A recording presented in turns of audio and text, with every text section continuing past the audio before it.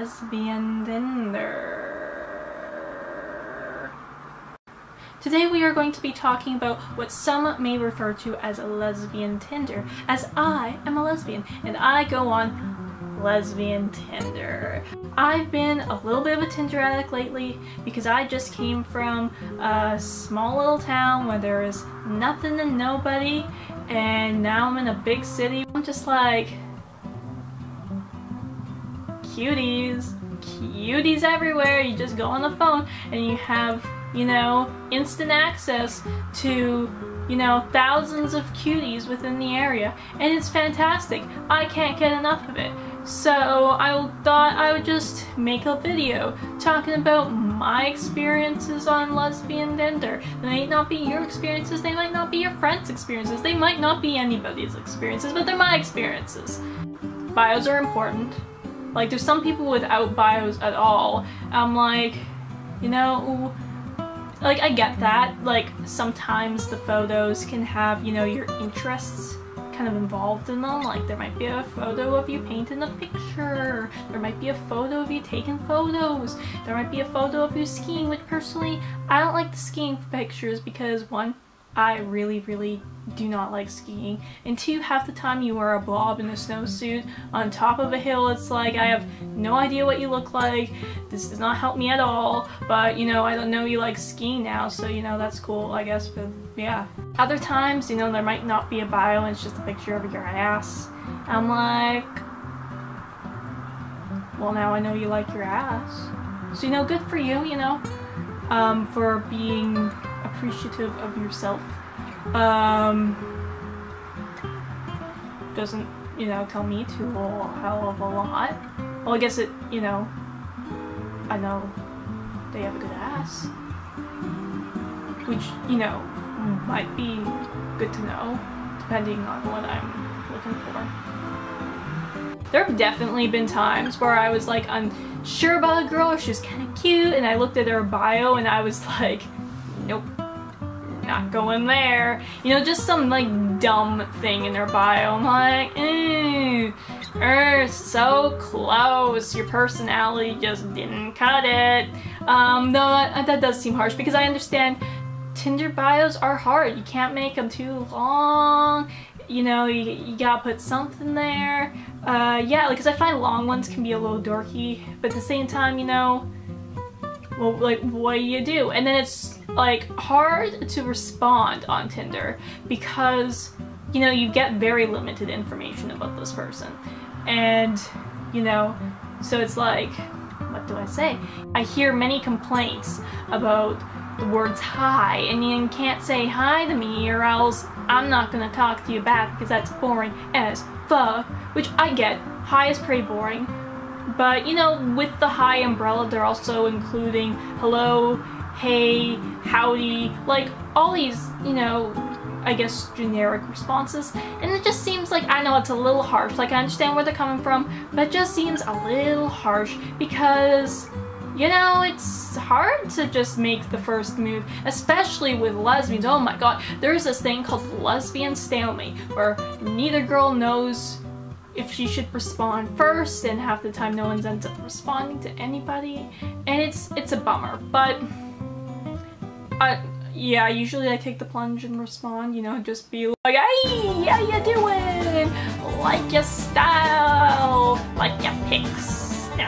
Yeah, it's hard to know what the response was. And frankly, if you don't have a bio and you're disappointed by getting the word hi sent to you, like, I don't know what to say. Like, you're kind of like limiting your options here, you know? You're not giving a lot for these people to go off of.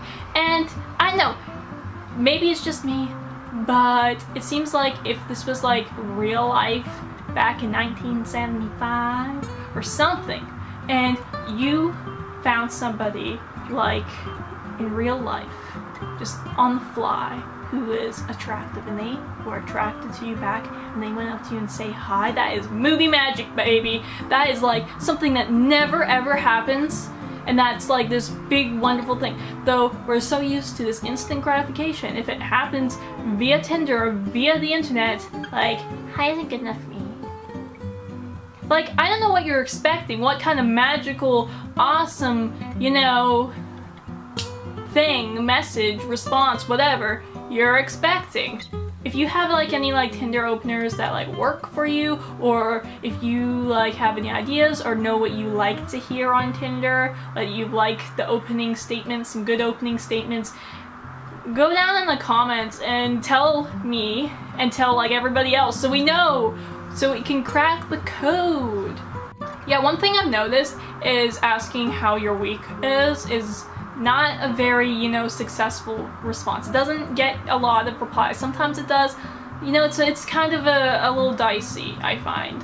Which, you know, again, it's hard because, like, there's only so many things you can ask. And, you know, that's pretty good, I thought.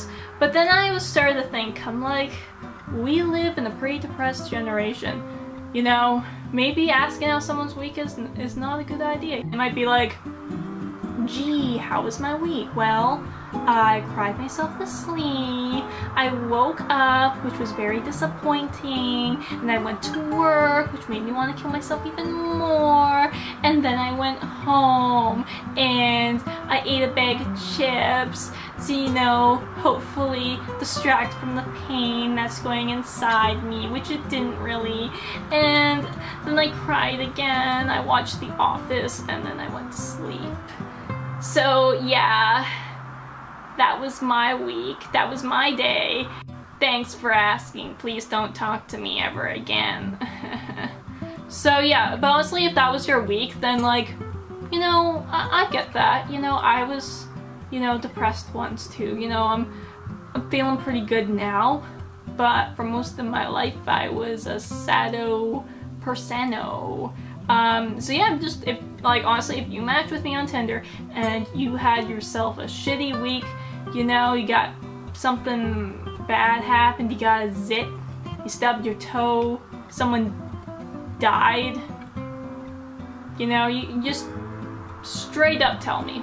I have actually found Tinder to be quite a confidence booster, despite, you know, the bumps in the road, the people who unmatch you, don't talk to you, you don't match with, and you wonder like, why didn't I match with them? You know, they're cute and you just never match with them, and then you realize that just because I'm not good looking enough, and it doesn't matter how many times I change up my photos or what I put in my bio, I'm just not hot enough for that person. I'm just not at their league, or maybe I'm just not their type. Not that I'm not hot, they're just looking for someone, you know, tall with long hair who wears a backwards baseball cap and who plays softball, and I'm none of those things, so it would just never work out. It's just never meant to be. But that's okay, because not everybody's gonna be perfect for everybody, you know? Anyways, despite the bumps in the road, things have been, you know, pretty good with the Tinder. Tinder has been a good experience for me, partly because it made me realize I'm not ugly. Maybe I'm not attractive enough for some people, but I'm not ugly. I thought I was like an uggo for a long time based on how I was treated in grade school by boys, which was shitty. Yeah, and it was not because they liked me, it was because I was weird, creepy, and had wonky teeth. So, well, maybe they might have liked me, but I can't ask them. Well, I could because there's Facebook, but like, I'm not gonna do that, so guess we'll never know for sure. But yeah, that like definitely, you know, lowered the confidence. But you know, summer of 2015, my braces just came off. I just came out as a lesbian. I hit the city for a whole month and I was ready to go on the Tinder. Also, I was just excited to, you know, get my gay on. So I went on the Tinder and I was getting some hot matches. I was like, oh, I guess I'm not ugly. Yay! So that's cool. I'm not ugly, yeah. One thing I do miss from 2015 Tinder, bless your soul, was Tinder Moments. I'm not sure if any of you remember Tinder Moments. It was basically like a Snapchat ripoff, and it was wonderful because what would happen is if you had like a cute match sitting there, she, you know, wasn't responding, super fast, taking her sweet little time, all you would do is post something sexy to your Tinder stories and wha-bam, she would get back to you lickety-split. It was fantastic. But you wouldn't put anything like, you know, blatantly sexy, like not just straight up your lingerie, but, you know, a picture of you in a bathing suit, be like going to the beach, or, you know, picture of you in a crop top that makes your boobs look really good, and be like, hot day, and you put like the, you know, whatever the temperature on. You get what I mean? But no, they got rid of that. Like, they have, okay, Tinder has so many like weird little features that come like in and out of the app, and none of them are useful for anything at all, and that one was, and they got rid of it. And I still pine for the Tinder moments, but they'll probably never come back. I thought that Snapchat maybe like suit them or something, but then I noticed Instagram has their stories, so I don't know. Speaking of Instagram, you can connect Instagram to Tinder. I never used to do this, and I decided to give it a whirl because, you know, they can look at my you know, Instagram and find out them artsy fartsy and cool.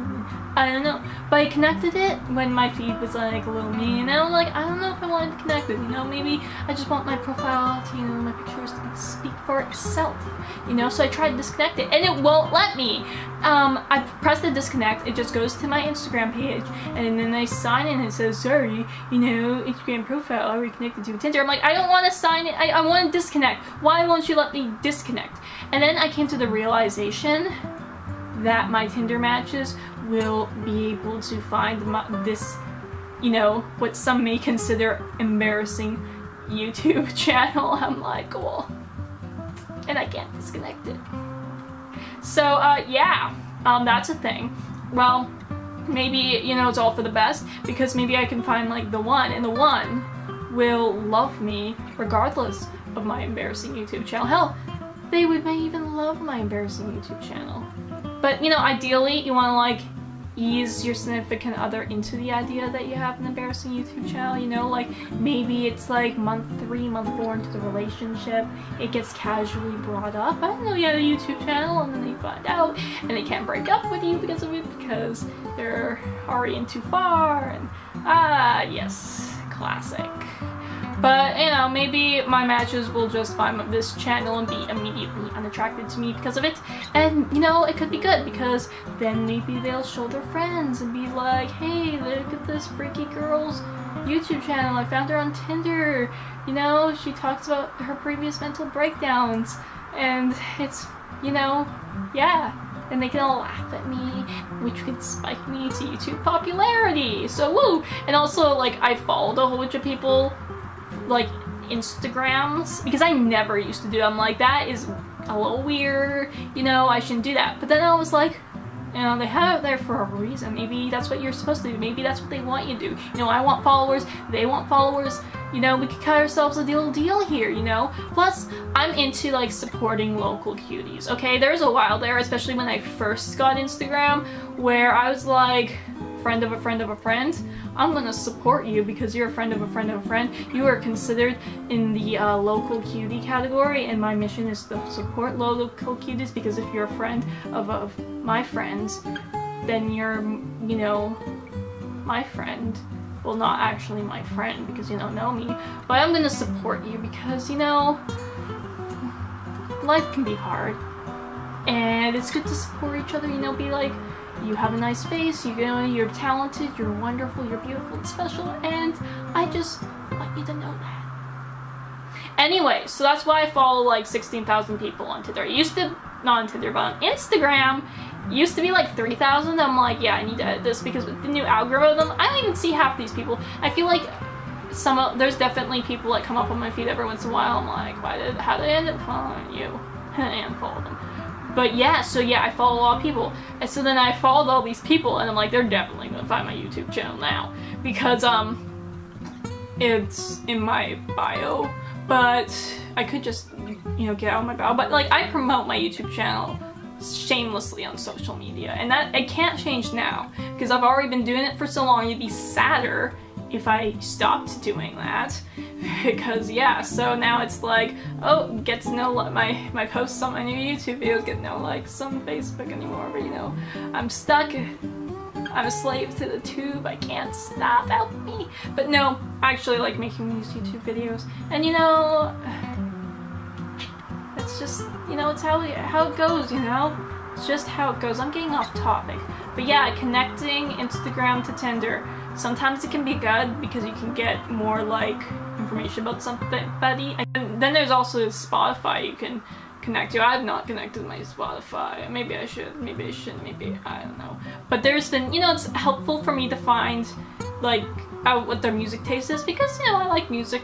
You know, it's good to find out if your match has good music taste, and if they do have like an artist in there that you like, that's like a good, you know, you can cling on to that for like a conversation start. Be like, I like that artist too.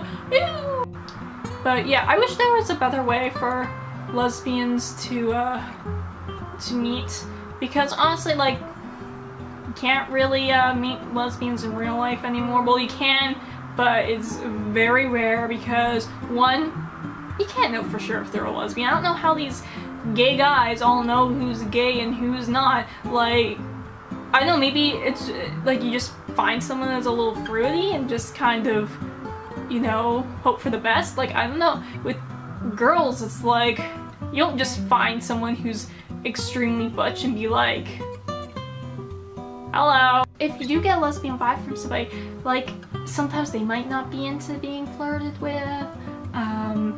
You know, they might be offended that you're profiling them, assuming they're a lesbian just based off how they dress. Personally, I'd be flattered because everybody thinks I'm straight, and like, I'm trying so hard, you know? I'm wearing the stuff from the boys section of the Gap, I have a pair of Doc Martens, my hair's cut short, like, come on! Like, honestly, it'd be like my dream for some like homophobic person to just yell "dyke" at me from across the street.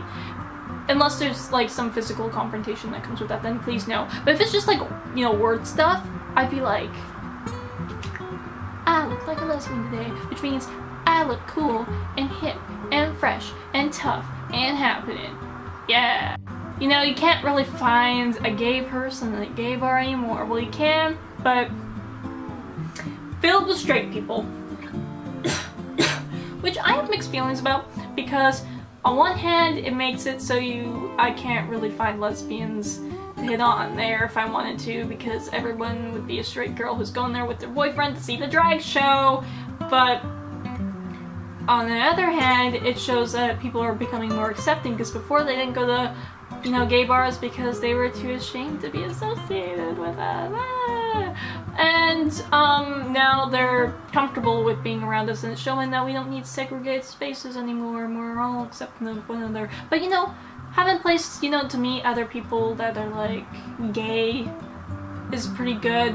Sounds good. So like, I don't know, I get a lot of you know, complaints with Tinder about the straights infiltrating Tinder. You'll see, you know, straight girls being like, looking for a friend, feeling lonely, new in the city, please help me. And I'm like, honestly, if I was straight, I'd probably do that too, because I don't have any friends. I'm lonely.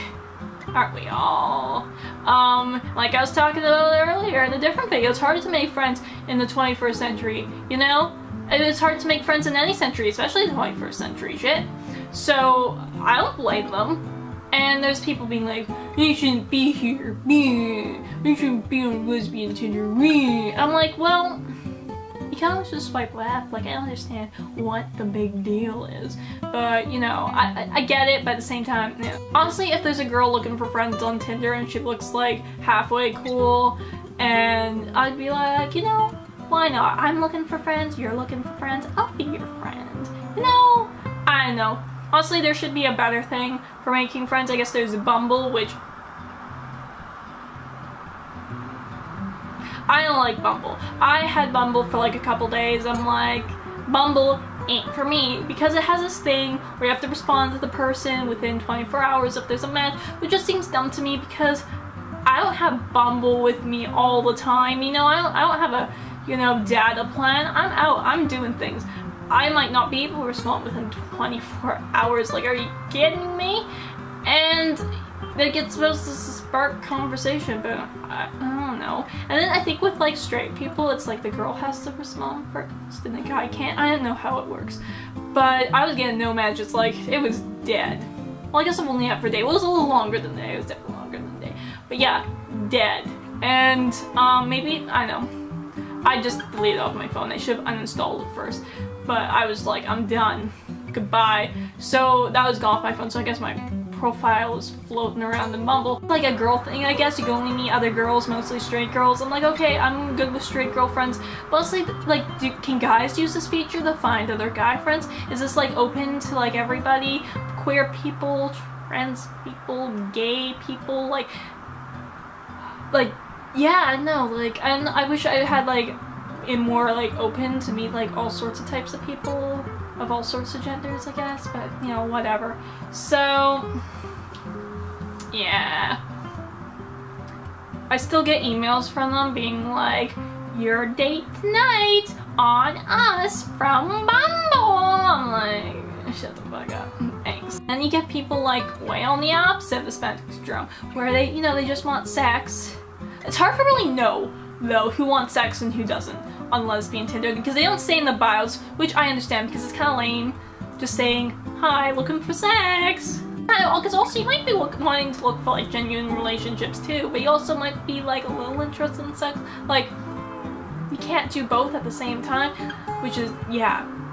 So it's hard to really know who's really looking for it. Like, usually, again, with the whole, like, you know, with the whole showing your ass and not having a bio thing, maybe you can infer, but you can't tell for sure. You can't, like, I feel like it's, some may think I'm being a little, but like, it just to assume by how they're dressing and stuff that they're looking for sex. It's just, I don't know how I feel about that. So, and you get, you know, the couples, and people complain about the couples. I'm like, they're just trying to spice their life. You know, they're just trying to do their thing. They just want a third. You know, just let them. I wish them the best. I wish them the best. Rarely you ever get like a lesbian couple looking for a third. That's a rarity. But I actually found one once. It was just, the profile just showed a girl, and there was a picture with her and with another girl, but just like very casually. I thought maybe she was like her sister or a buddy. It was like the last photo. And you know, I matched with her, and then she's like, hey, me and the last girl want, you know, another girl, we're a couple, woo. But it's funny because her bio said no couples, so I'm like, okay, whatever. A little hypocritical, I guess, but you know, so I guess there's already enough of you don't want. Yeah. And then before I could even respond, she unmatched me. I'm like, cool, okay, chill. Good luck on your adventure. Personally, I think there should just be Girl Grinder. Just call Girl Grinder the same thing as Grindr, but for girls. All the couples, all the people wanting casual sex can go over there. Because, I don't know, there's a lot of, like, casual sex kind of shaming on Lesbian Tinder. Maybe on other Tinders there are too. But I've just noticed it, especially in good old 2015. You'd see somebody post, if you ask me for casual sex, I'm gonna, you know, kill you. I'm like, geez, that's a little harsh. Like, I don't think you're actually gonna kill me, but if I ask you for casual sex. But I know, I just feel like it's kind of harsh because some people want to be intimate with somebody and they might not be ready for the commitment of a relationship, or sometimes just in between them finding a relationship and this period they just want something a little woo in their life. A lot of people say it's a dating website, not a casual sex, which honestly I thought it was a casual sex app for like a long time. And yeah, like everybody else has casual sex apps. The gays definitely do. The straights, I haven't looked into whether the straights have them because frankly I never really cared. It was never really relevant to me. They probably do. Just the lesbians. Lesbians get nothing. All we have is the L in front of LGBT. That's it. And even that, people want to take away. So, if you have any interesting Tinder experiences, or, you know, experiences being a lesbian Tinder, you know, gay guy on Tinder, straight on Tinder, whatever, you can comment them down below with, you know, good pickup lines, whatever. Just, yeah, just comment away, like, thumbs up, share to your friends, subscribe. And yeah, I hope you have a good day, get a lot of matches, go on a lot of dates, and just have yourself a good week. Alright, bye-bye.